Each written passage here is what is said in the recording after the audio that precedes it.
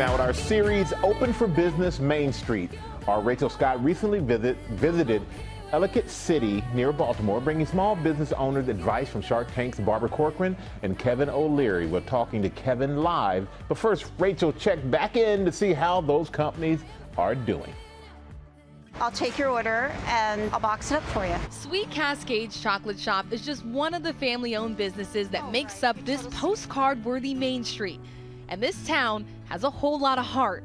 Ellicott City, Maryland, persevering time and time again after devastating floods. In August, we visited these small business owners to get a sense of how they were coping with the pandemic. We probably had to let go of 80% of our staff. I haven't been able to fully change the website to order online. Needing some help, we brought them a surprise. The Shark Tank guru, Mr. Wonderful himself. Let me help you build your business up.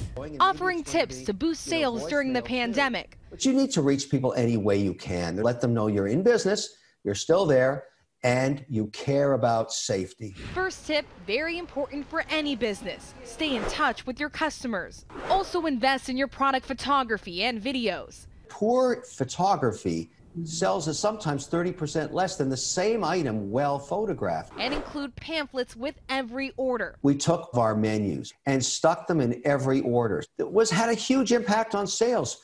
Susan Wari taking that advice to heart in her chocolate shop. Sue, so good to see you. It's so good to see you. What was the biggest takeaway for you? I loved the advice he gave us about the menus.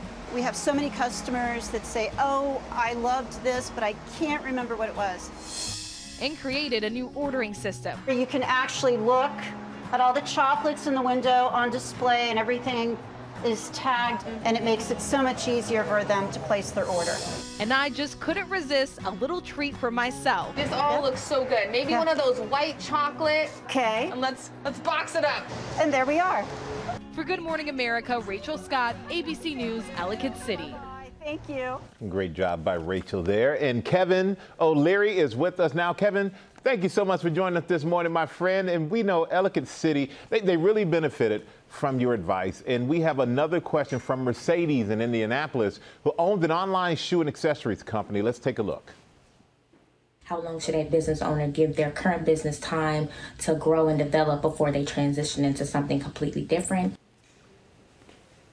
What do you think, Kevin?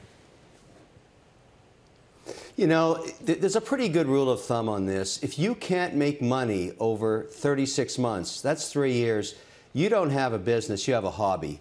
80% of businesses in America really struggle to find the right level of advertising online to acquire customers economically, because there's no barrier to entry anymore. You start a business, you've got to figure out how to acquire customers in a way that you stay profitable. Otherwise, you advertise your way into bankruptcy. The answer is 36 months. If you can't make money, just a hobby, not a business. 36 months. I like that. Now, all small business owners, they need to be prepared in case the pandemic causes more widespread shutdown. So what should they do now to prepare, Kevin?